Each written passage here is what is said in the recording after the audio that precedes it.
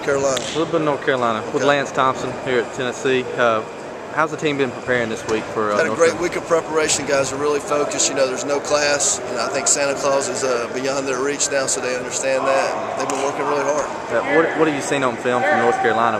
What do you? Big physical group up front, good runners. Quarterbacks operating at a real high level of efficiency. They got some wide receivers that can make some plays down the field. They throw a lot of vertical routes. We've got to match the ball in the deep part of the field and try to get after them up front in the pass rush. Okay.